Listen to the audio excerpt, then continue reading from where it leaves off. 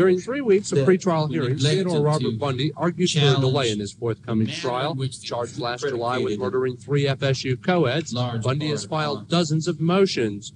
Judge Edward Coward has denied motions that the trial be delayed, moved, closed to the press and television, and he is now considering a motion that Bundy be given a new attorney. Bundy and public defenders assigned to the case want to part company. Bundy's choice is this man, Millard Farmer. Farmer has a reputation of being disruptive, and he's been denied the right to defend Bundy.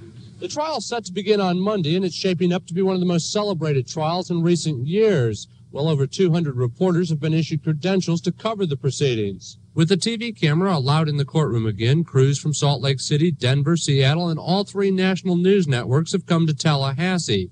Cables from the courtroom to the 8th floor of the bank building next door will feed live video to a maze of video recorders that were being set up Friday. A stack of folding chairs and tables have been brought in for use by the media, and the phone company is busy installing a dozen phones for use by the TV crews. Most people in Tallahassee believe that Bundy is guilty of the crimes he's been charged with, and they're glad the trial is about to start.